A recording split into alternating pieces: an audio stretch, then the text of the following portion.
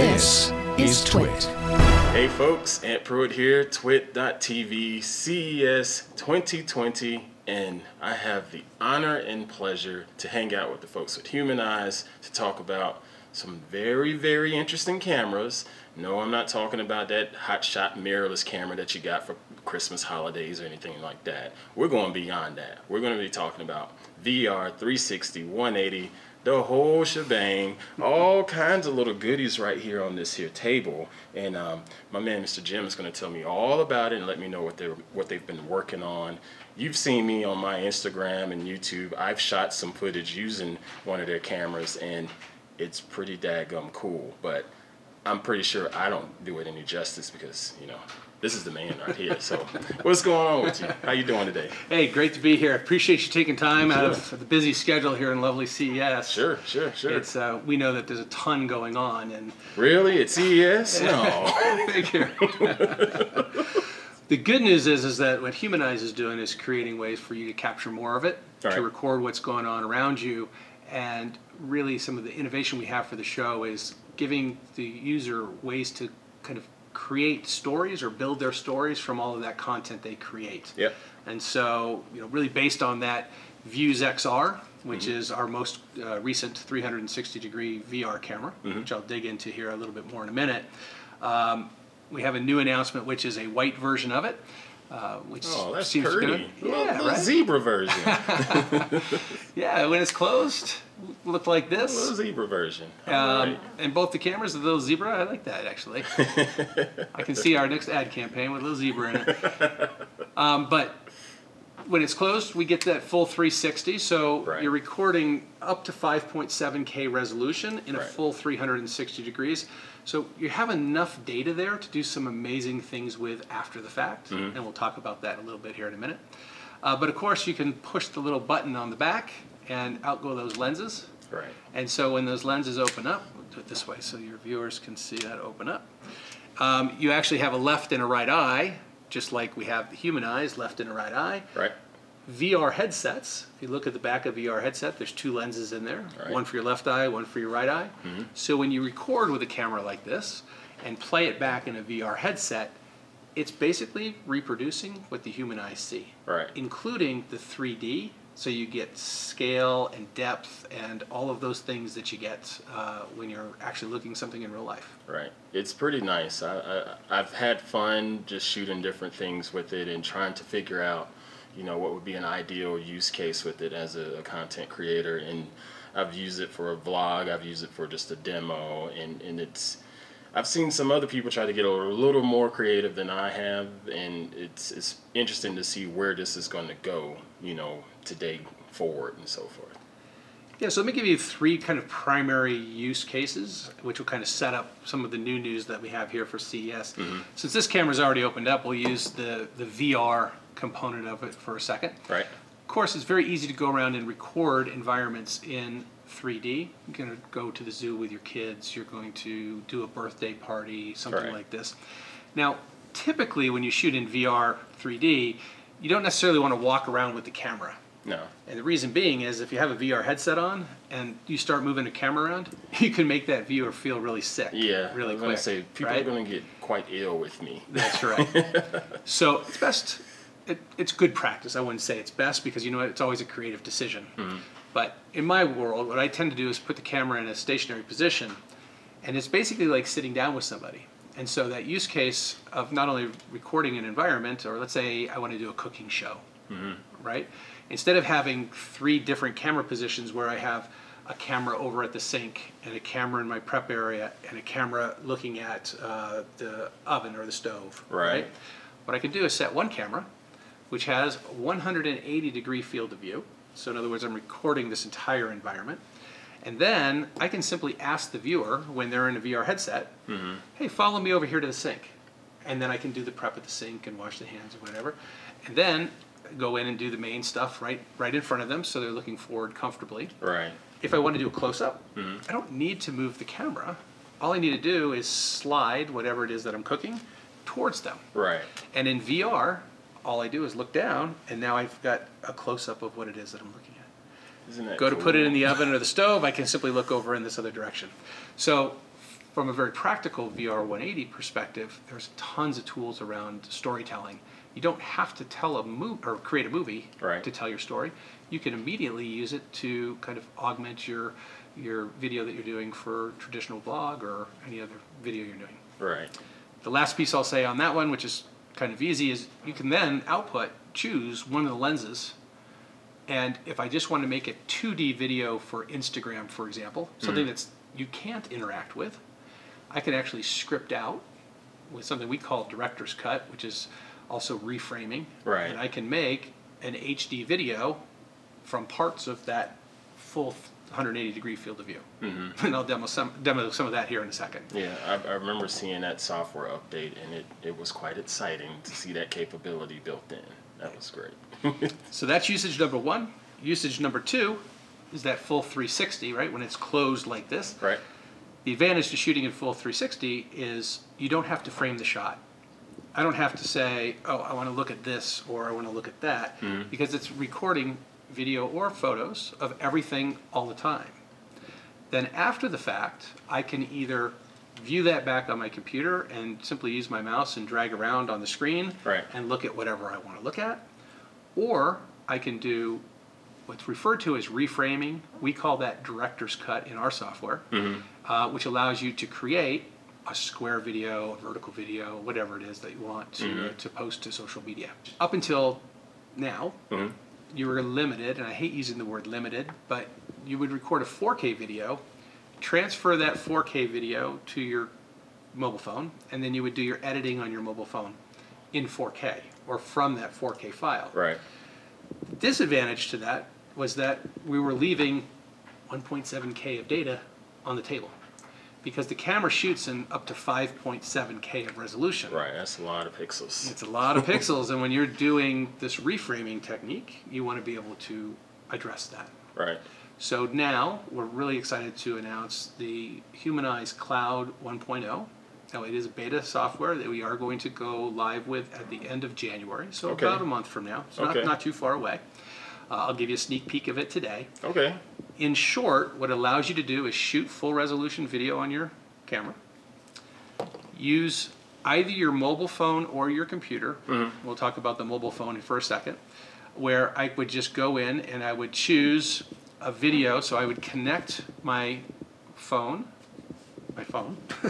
to my camera using Wi-Fi. I will choose a video and push upload to cloud, and it will take the data from the camera and push it up to the cloud. Okay. Okay. Once that data is up in the cloud, I can view the videos and I can work with them on my phone.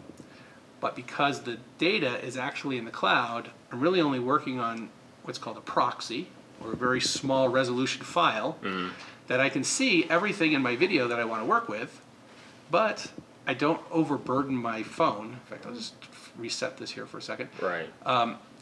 I don't overburden my phone with all of this data that I've transferred over, which is going to kill my battery life and hurt the performance and timing that it takes to do things like stitching. Now, see, that's pretty neat because that's similar to how people that are editing just standard, UHD 4K footage in their NLEs, they typically like to offload some of that data to a proxy file, and it allows you to skim through and speed through and reframe stuff a lot easier, and it's not making your computer choke and wish you'd leave it alone, But exactly. So that's pretty interesting. It is a easy way to help overcome, one of the biggest hurdles right now that 360 is suffering from, which is people don't necessarily know what to do with all of that picture data, right?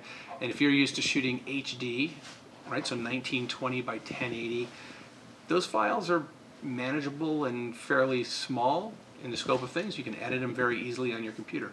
You go up to 4K data, right? Even cinematic 4K, 3840 by 1920, I think it is, if I get my numbers right. A little more than that. That's close enough. Well, so you can do 40 cinematic 4K is like 4096 by, anyway, so whatever the numbers are. That file has got a lot of data in it, and even something like decent computer can still start to choke on that a little bit from an editing prospect, because if you think about it, that's like a 7 megapixel image every, well, 30 of them every second. Every second, yeah. Right, so people think, oh, it's just video, but really video is nothing more than a bunch of still images. That's correct. So when you get to 5.7K, it's 16 megapixels, right, at 30 frames per second. Lots and of every data. one of those is a photo, right? Lots of data. It's a lot of data. So it's about 1 gigabyte of data for every 1 minute of recording. Okay?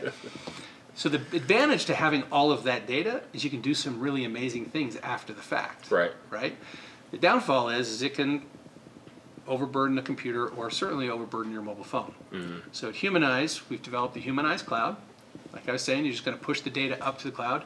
If you don't want to use your mobile phone and your data to do that, you can simply connect your computer via, you connect the camera to your computer via USB. Okay. The camera's got a USB-C slot on it. Right. And you choose the upload icon here, which I think this screen is in the back. I'm not sure how well people can see it, but there's a little upload button, and you'll simply push that upload button, and it'll allow you to select the videos that you want, and you just push them up through the cloud using, your Wi-Fi signal, or even a cabled connection that's connected to your computer. Right. Okay. Then, once everything's in the computer, we're going to send a proxy down to your device. So this is a low-resolution version of that big file that I pushed up to the cloud. And from that, I can do just about anything that I can do with our regular software. Let's go ahead and do something that we call reframing, or in our case, director's cut. And just for fun, we'll crop this, and I'm going to turn this video into a vertical video, so that I can put it into an Instagram story. Of course. Right. So this is not something that I could interact with, but it's something that I can view in stories.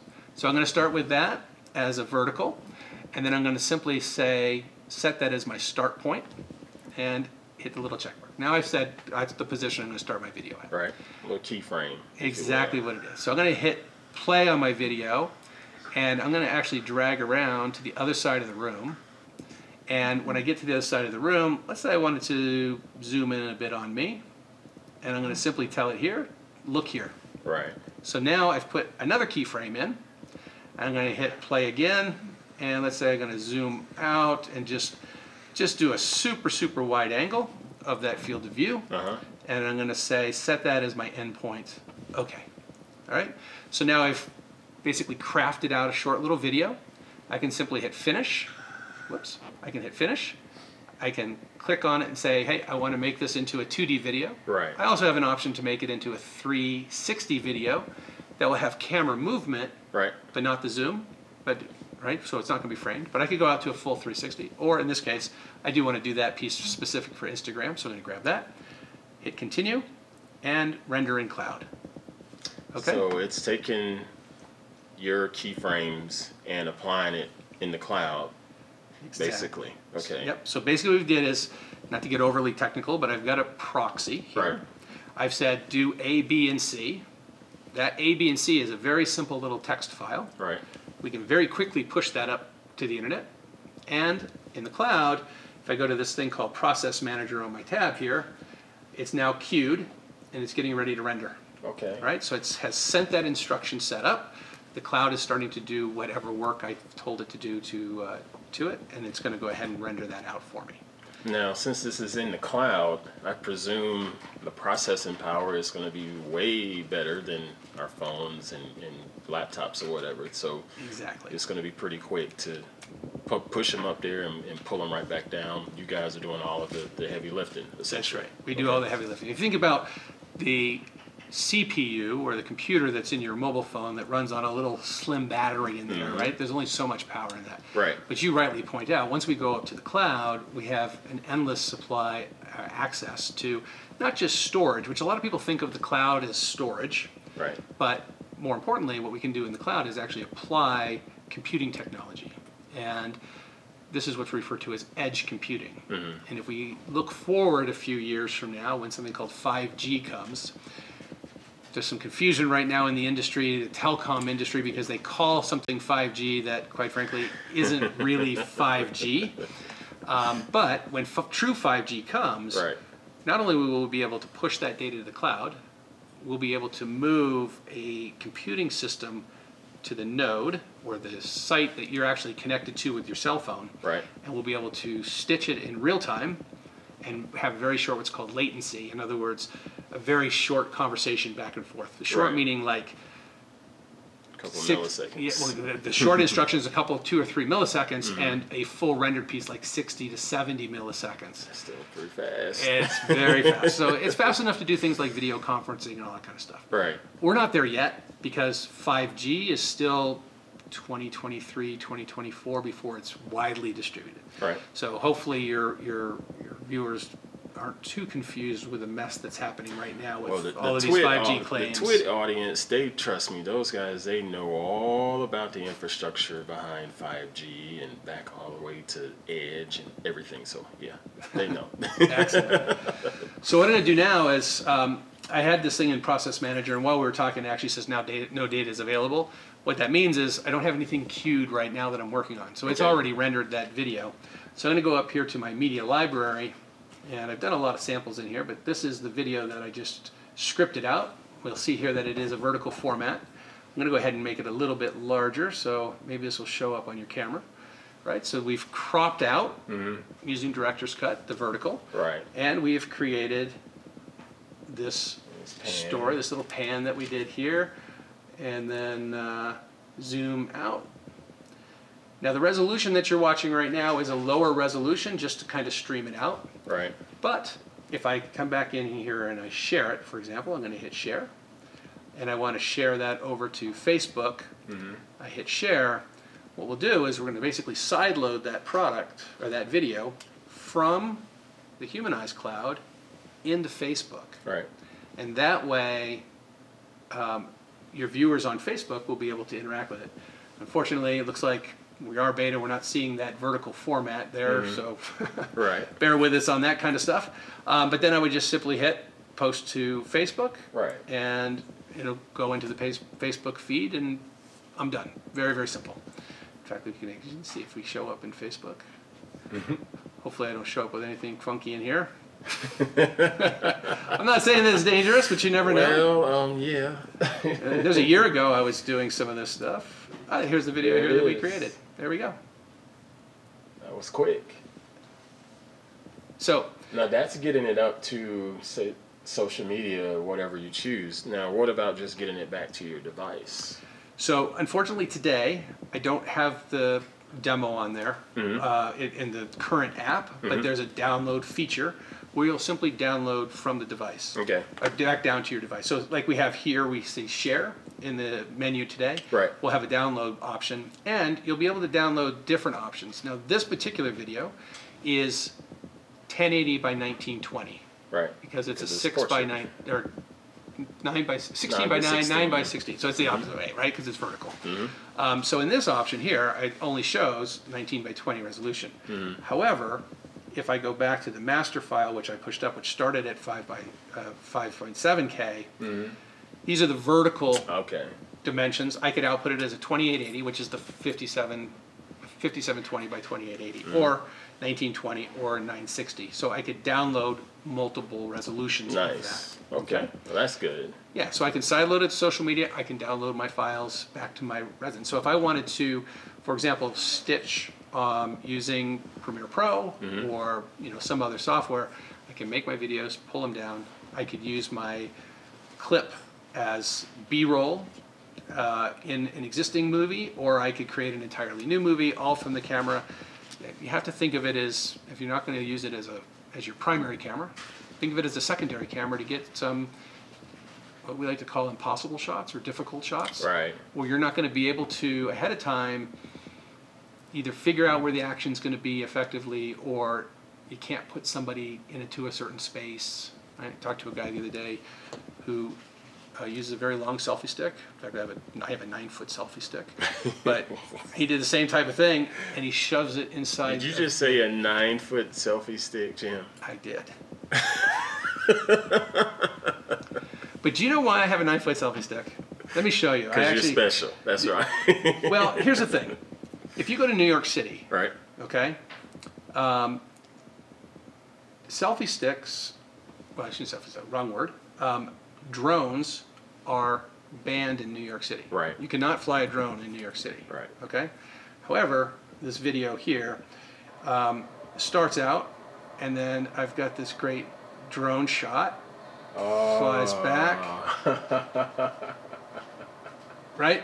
Now this video hasn't been stabilized or whatever. That's creative. Okay? But by taking the camera and putting it on the end of a long selfie stick, Right. you put it close to your subject, right? And then you walk back, and as you walk back, you work on bringing it up, and that gives you the altitude of the camera itself. And then when you do your reframing, Right. you'll start with your 16:9, fairly zoomed in. But then, while you're walking back, you also zoom out. Right. So then, not only does it look like you're getting further away, but it also looks like it's getting higher. Good bit So of a parallax. You That's can, pretty cool. You can start to fake a drone shot. One more example to having a nice long selfie stick. I was in the Shelby Museum down here in Vegas. And the way they have it set up, it's hard to see inside the vehicles and everything. So take the selfie stick, and you can actually stick it out over the top of the cars. Now, I was with a buddy of mine, and he's looking at me going, if you drop that on that multi-million-dollar Shelby car there, like, I'm not going to stick around that I show you. So you have to be responsible, of course. Of course. But it really gives you, quite frankly, impossible camera shots. Right. That you otherwise, you can't get beyond the velvet rope. Right. And so far, they're not yelling at people for, at least they didn't yell at me at all, for reaching over and actually getting that shot. Don't go back and try that again. Please don't. Like, I also dropped it between a couple of cars. Right. You know, down in between, and then you get these great shots, and you can look at the side of one and the other, and you can compare. It's, you know, if you can open your mind up to the fact that once you capture everything, you can create anything. Right. Then the creative tool really is super powerful. The limitation until now has been the mobile phone, because there's not enough processing power. People don't always want to carry their computer around with them, and even if they do, unless you're a weirdo like me. Yeah, a lot of us. So the cloud gives you that flexibility to really empower the creation, and then just pull those videos into whatever story you're telling, or quite frankly, you don't have to pull them into anything. Right. You can sideload that right into your existing social media, and off you go. Now, the software that you just showed on the phone, that's great, but what about the package that you offer for your Windows or Mac? Yep. So let's jump over to that. Now, unfortunately, this particular computer, this one over here does, but this one that I'm using right now does not have the cloud link to it. But the same tech process that I showed here, where you edit a proxy and then send the instructions to the cloud, also exists in this software, which is the Views VR Studio software. So this is your desktop software for Mac and PC. Incredibly powerful. Let me just find a video here real quick. I don't know. I'm not sure what some of these are, so we'll just grab. Be careful. Careful. You never know. So let's just grab this one here. So I'm just going to drag it over here. All right. The video that's up there right now is a VR 180. Oh gosh, I'm in it. Okay. A star I am not. But anyway, once I pull a video in, I can hide this navigation window from my media browser just by clicking on like this little green window, and now it's full screen. If I want to take a look at the video, I can put it up as a 360 and I can zoom around. Oh my. Okay. Careful what you're looking at. You're 39. Yeah, there you go. And now I have a lot of movement in this camera because, again, this is another one of those selfie stick cameras where I'm moving it all around. So I basically, it's like a drone shot is what I was creating here. This has not been stabilized, right? So this is just the raw video. So what I would do is, let's go back to this drone shot here for a second. First thing I want to do is go into stabilization, and I'm going to change this, and I'm going to stabilize for the horizon and stabilize. So this way it flattens my horizon. Because the thing that people struggle with cameras is we're so used to pointing a lens at something, but you don't have to. I can hold the camera like this, and I can still get a video of you. Nice. So this correct horizon feature. It's got curvature. Exactly. I can fix the horizon. So my horizon's nice and flat. I can zoom around. There's me with, this is not my 9-foot selfie stick. This happens to be a 5-foot one, but anyway. And I can come back here and just choose where I want to start my video. I can hit the letter I as an in mark. Let's go back here just a little bit further to the sign. There we go. Let's say I'm going to start here. I can hit I as an in mark, and I got a little marker down there now on my timeline. There's the video. It's playing back a little bit slow right now because this is a full 5.7K. Right. And lots of data again. Yep. And then I could go down here to whatever I want my endpoint to be, and I can hit E for end, and then I can go back and render it. I can take a look at the full 360 version of that, or just what I want to render out. I can flip my video if I have my camera mounted upside down or something, and I just want to flip my video. You can do what's called a patch image. So if I did use a tripod, I wanted to hide the tripod, or quite frankly, I wanted to hide me. I could put what we call a patch in there, which is a little logo that you can put your company name or something like that in there. And then I could put in different keyframes and basically do everything that we just talked about from the other on the desktop. So now we've been able to run this thing through and even output it to potentially ProRes 422. Yep. Get beautiful footage. What's the next step? What is next for the content creator? They're going to put this on social media. They're going to put this in some type of video for YouTube or what have you. Just regardless of the platform, it's ready to go. That's what you're saying? It's ready to go. Yep. Once you output it out, you've got that H.264. Now we do have one more trick up our sleeve.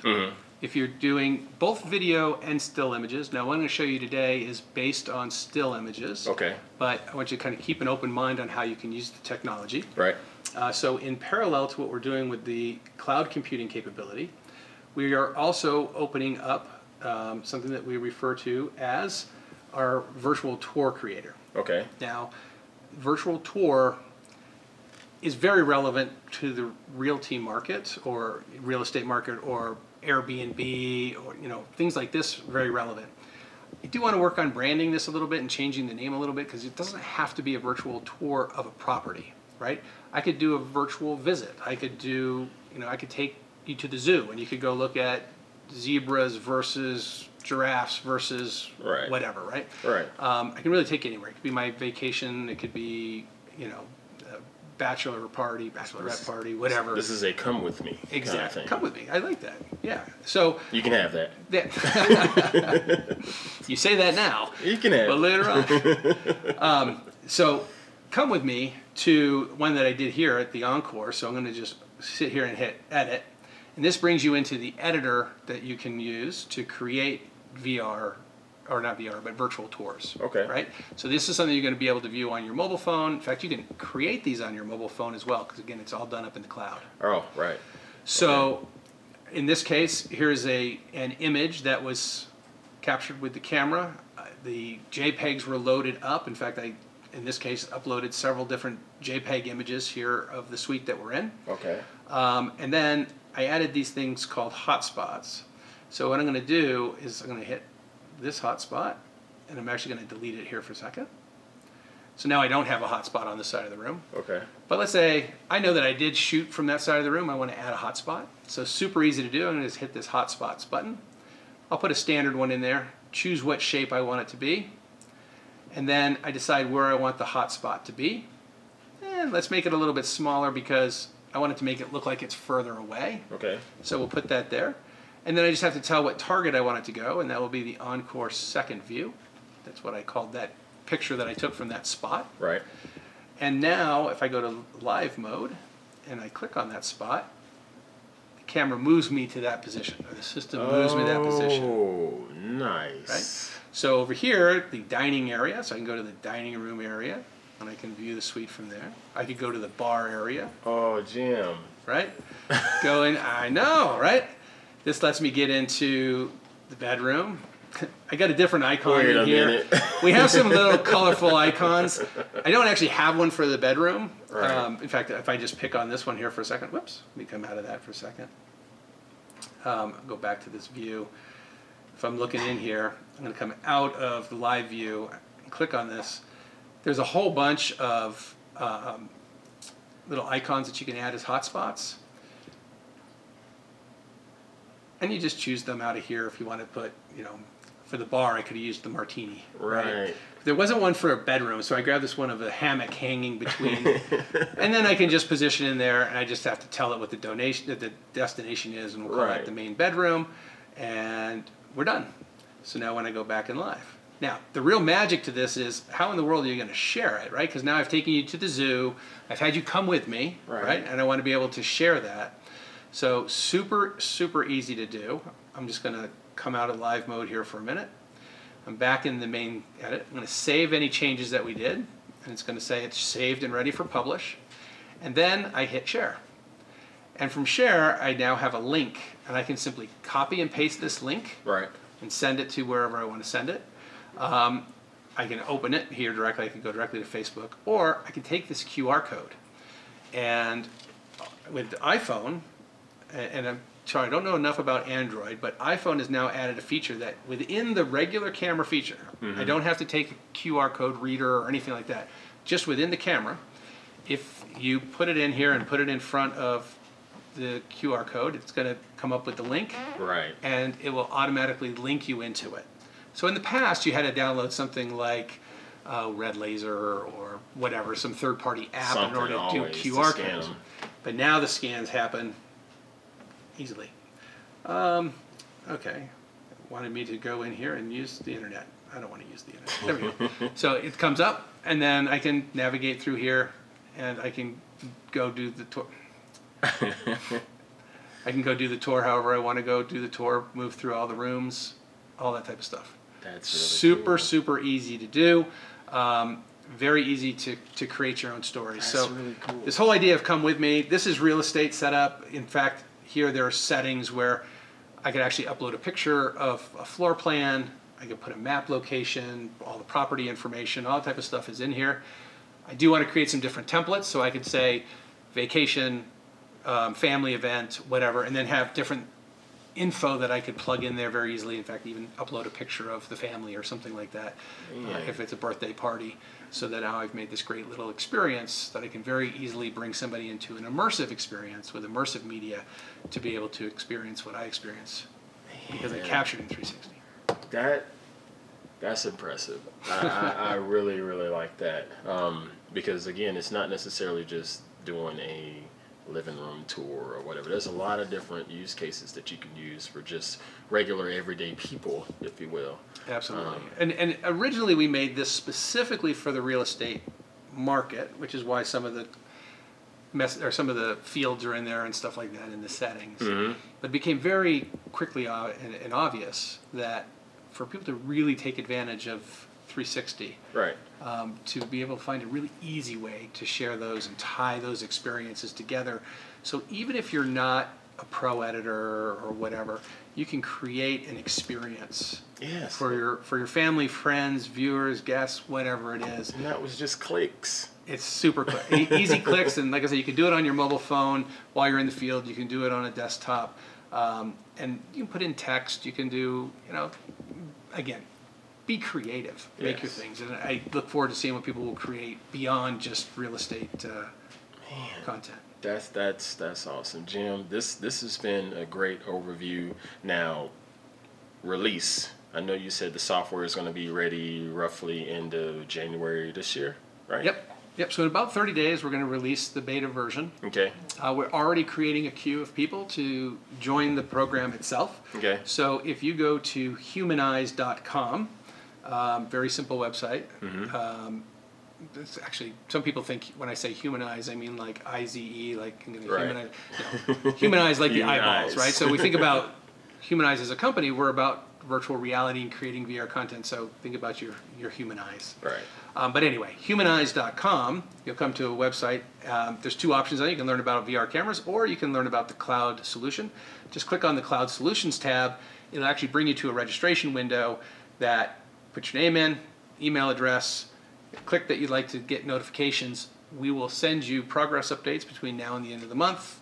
And then once we go live, you'll be able to sign up, get your account, get your credentials, put in your passwords. We have built in a lot of security on the back end because these are people's memories. They're their videos. So you know, you do want to make sure you get a nice secure password and all that type of stuff. And then your account will be secure. And off you go. You can start creating immediately. That's awesome. Now with these cameras, the Vuz, I can never say this name properly. Vuz XR. Yep. I know these are already available, but this new Zebra one, that's ready to go too. That's available. Yeah, we just started shipping, so that's up on the website now, as well as some of our retailers like Adorama or Beach Camera also have inventory. So you can order those online. Amazon.com as well. $399. Okay. Get you into the Vuz XR. Either color, it's entirely up to you. And that's all you need to do to get started. And get yourself a 9-foot selfie stick, apparently. We do have a reasonable 3-foot one as well, which we call a magic selfie stick because it magically disappears behind the camera itself. But if you really want to push the boundary, I mean, it's up to you, right? Like, some people are crazy, some people are not. I happen to fall a bit more on that crazy side. Yeah. And you want to just reach in and get shots that other people can't or haven't been able to get, and get some really unique angles. And because I don't have to be in there trying to decide how to frame my shot, I can just put the camera into a position and I can make those composition and positioning decisions later on. Heck, why not? Give it a try. That's awesome. That's awesome. Mr. Jim, thank you so much for your time. This has been great. CES 2020, HumanEyes, Vuz XR, being able to tell even more fascinating stories with your video and now even with your photographs. This is pretty awesome. Thanks for checking in, folks. We'll catch you later.